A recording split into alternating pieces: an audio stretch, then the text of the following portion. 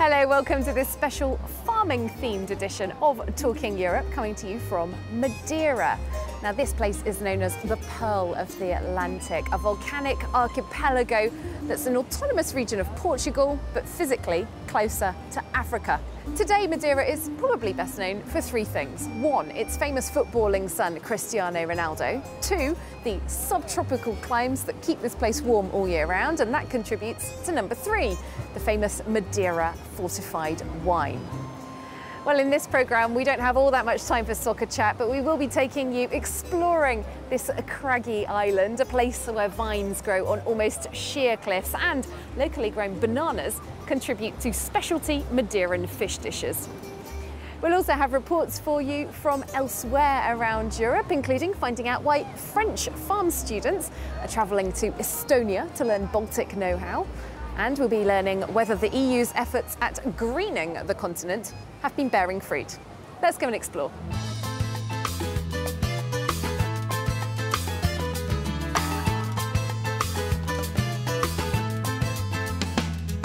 Well, we've climbed right up now. We're 400 metres above sea level here, and you can see how the mountain has been tamed somewhat to allow vines to be grown here. We'll find out a little bit more about life on Madeira and farming here with Paula Jardim Duarte, who's president of the Madeiran Wine and Artisanal Products Institute. Hi, nice to meet you. Hi. First question to you, Paula. Before we even talk about this dramatic landscape, we are hundreds of kilometres from Lisbon and the rest of Portugal. How different is life here? It's very different, especially as regards our climate and the type of soil that we have here, as well as the fact that it's so mountainous. Madeira is a volcanic region, and we only have 732 square kilometers of land. The climate is very diverse. We have several microclimates. In the south, we can grow tropical produce. Much further north in Madeira, we have seasonal crops. As for vines, they're everywhere across the entire island. Now, a lot of the farms here on Madeira, they're not even what we would traditionally think of as farms. They're actually quite small areas of land. How dependent are people here on European subsidies? The subsidies are extremely important for wine growing. The fact that we're on an island means our production costs for making wine, as well as regular farming, are extremely high. That's partly because we don't have factories here, so the whole production chain has to be imported. And all the equipment farmers need to grow their crops have to be imported, especially for the vines. All right, well, thanks so much for speaking to us, Paula Jardim Duarte. Thank you.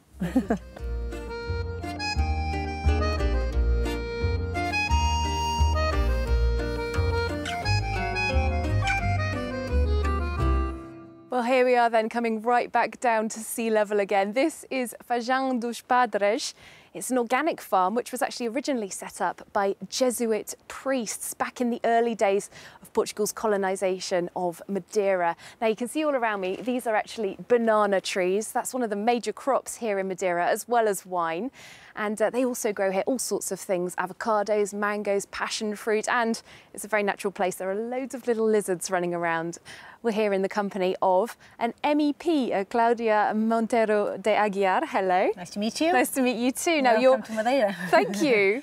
And you're with the Social Democratic Party, a centre-right party which has actually been in charge of Madeira's autonomous government since it got autonomy, is that right? Yes, yes, yes. I think this place shows pretty well how difficult farming is on Madeira. This incredible landscape. There seem to be farms in all sorts of areas where the land appears cultivable. But it seems pretty essential to Madeira as well, agriculture. Is it right? 10% of the population works in farming? Yeah, it's true. We have three major sectors, banana, sugar and the wine, but also horticultural products. And for that, we need major supports because, as you can see, for the landscape, this is very difficult. Absolutely. Here at Fajol dos Padres, there used to be a really horrible climb up a pass to get to the top. We have thankfully used the cable car to get here. You talked about how important farming is in Madeira. I think I'm right in saying that 75% of the farms, they're so small that they generate less than €8,000 per year. Is this something that's sustainable looking to the future?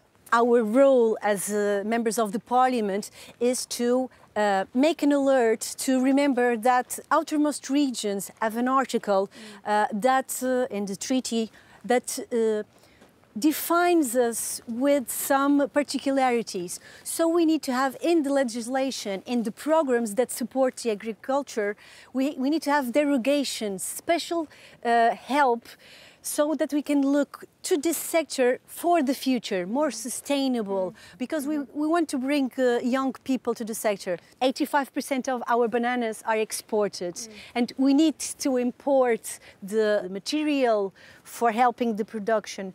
So the European funds are very crucial to development of these regions like Madeira.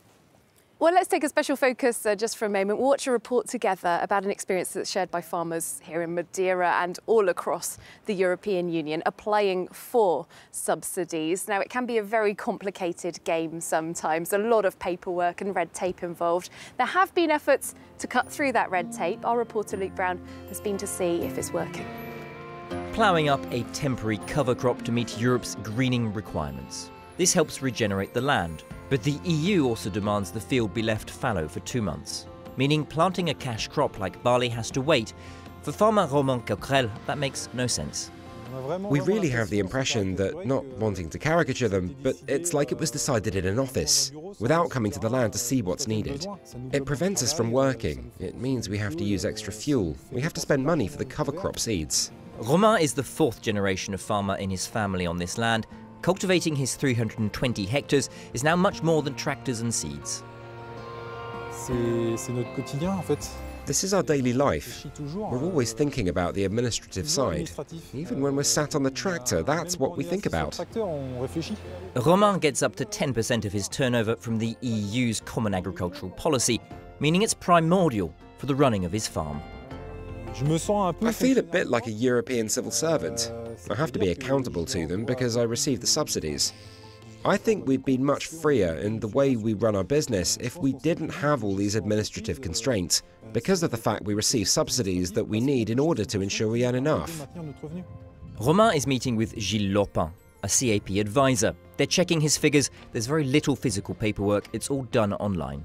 Finalement, tu avais pris des objectifs de rendement que tu avais fait varier suivant les parcelles. Voilà. Là, j'ai sur Saint-Marge un potentiel moindre, c'est du sable, je suis à 76 quintaux. He has to detail everything he does with every square metre of his land: seeds, fertiliser, pesticide. These records are vital when it comes to CAP inspections, as breaking the rules means financial penalties. If we were to be inspected, like I was last year when they looked at our nitrate usage, we can refer to all the information that we recorded in this type of software. There's no room for error. The farm receives €50,000 in subsidies each year. We're always a bit worried about ticking the wrong box or asking for the wrong subsidy. The financial impact is clear. If we get the declaration wrong, there's always an economic impact afterwards. It could be 2 or 3% of the overall subsidy, which could endanger the farm. Like many of France's 450,000 farmers, Romain knows that the CAP is a matter of survival. The CAP isn't a bonus. It's vital for the system. If we didn't get the CAP, if there were a fair price that meant I could live comfortably, okay, then I'd be fine without the European cash, even better. But that's not the case. France is Europe's biggest beneficiary of the CAP, its farmers sharing almost €9 billion each year. With the future budget of the CAP facing reforms, though, and calls for further simplification, that may yet change.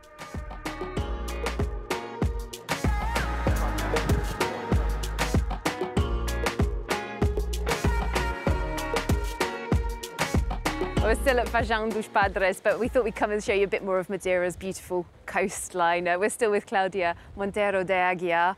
Thanks for staying with us. Just a more general question about Madeira. Along with Portugal, it's been a member of the European Union for a bit more than 30 years now. How much has life changed here? I think that a lot. As an example, now we can cross the island through the tunnels in few minutes to come to the big cities. Also, those investments brought development to the small economic cities that we have. We developed not only in infrastructures, but also education, questions of health. It's a huge impact on our day-by-day life, for sure. We're of course focusing on farming mostly in this programme, but there is a lot of urban development happening in Madeira as well. Now, there are concerns about whether that urban development is contributing to floods, to landslides, especially with climate change impacting this island ever more. Can this be remedied? Can that development perhaps be looked at again, slowed down? Well, the government, once again, with the help of the European Union, has several lines, objectives that goes aligned with the climate change, with a more sustainable agriculture, a more sustainable tourism. And for that, we need to preserve certain parts of the island. That's why we have natural reserves where the construction is they don't allow the construction. So I think that this government thinks in the future. Because it is, of course, all well and good investing in nature reserves and the rural side of things, but is it perhaps a question of trying to look again and rebalance the picture of development? Of course, that development of the big cities is taking into account for the future generations. But we need also to create new jobs, so we need to balance. All right, well, Claudia Monteiro de Aguiar, thank you so much for talking to us. Thank you so much. Thank you. Now, as we said, we are on an organic farm here, and all across the continent, the EU has been trying to encourage more environmentally sensitive practices known as greening, partially through subsidies. It all sounds very nice, but has it been working? Luke Brown has been to find out. French farmers protesting in the autumn rain. They're angry at a growing phenomenon that's been dubbed agri-bashing, the general public blaming farmers for using too many chemical products. We are at the end of our tether. We're people who respect the environment with our farmers' common sense. We protect the environment. The protest is organised by France's biggest farmers' union, the FNSEA. They say French farming is one of the cleanest in Europe and that the public's concerns are unfair and unfounded. I'm all for us being whiter than white, but we also have to earn a living from our trade. A third of cereal farmers in the Paris region earn less than 350 euros a month. That's not sustainable. The FNSEA is known for backing modern, high-yield farming. Cyril is the local president in Seine-et-Marne. But the methods cereal users are under pressure, with the government discussing the creation of non-pesticide treatment zones, or ZNTs, near residential areas. For people in Paris who want to impose non-treatment zones, well, they should come and see how it really is in the countryside. They would scare themselves a bit less. The FNSEA has launched a series of local good neighbour charters, restricting the use of pesticides here to the pre-dawn hours to limit its impact on residents. It's also a way to fight back against regulations being imposed by Paris or Brussels. We wanted these charters to avoid regulations that are so typically French. They're always imposing new constraints, which means we lose competitiveness. Because here in France, we always have to do more and more. Since 2013, the EU's greening priorities push farmers to use greener practices in return for their CAP payments. The impact of the greening measures has been limited, with individual states cherry-picking favourable criteria. The FNSEA says it wants a level playing field. Some other countries are a lot less demanding, and we end up being less competitive against this unfair competition. The CAP has to be universal. It shouldn't lead to imbalances between countries. We have more to lose by leaving too much margin for maneuver and sovereignty to different member states. On the other side of France, Antoine Baron is a different type of farmer, at a different scale, and who sees a different future for farming. Citizens no longer accept certain practices. The consumer's demands have evolved. It's irreversible. Antoine is a member of the Smallholders Confederation that campaigns for less intense farming practices. His small herd of organic dairy cows is allowed to pasture outside 10 months a year. It's a pragmatic choice that also has environmental advantages.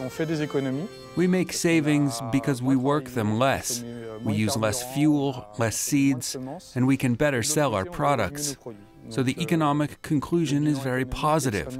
There's no need to oppose ecology and economy. Each helps the other. The Smallholders Confederation is critical of the EU's common agricultural policy. They say it unfairly favours big landowners and that the environment still isn't taken seriously enough. They want uniform rules that reward more green farming practices. To maintain an agricultural policy, be it European or local, we need the way we work to be acceptable to citizens. So environmental progress is a condition for us to maintain the subsidies that we need. The environment is not a constraint, it's an opportunity. 30% of the CAP is set aside for green payments, around 2.2 billion euros in France. While Brussels insists the environment will be at the heart of the CAP reforms, the exact outlines and their impact have yet to be decided.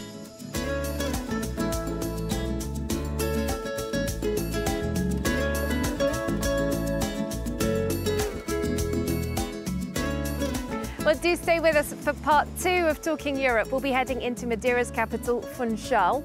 There we're going to see how grapes grown on farms like this one get transformed into that famous fortified Madeira wine. We do hope to see you there.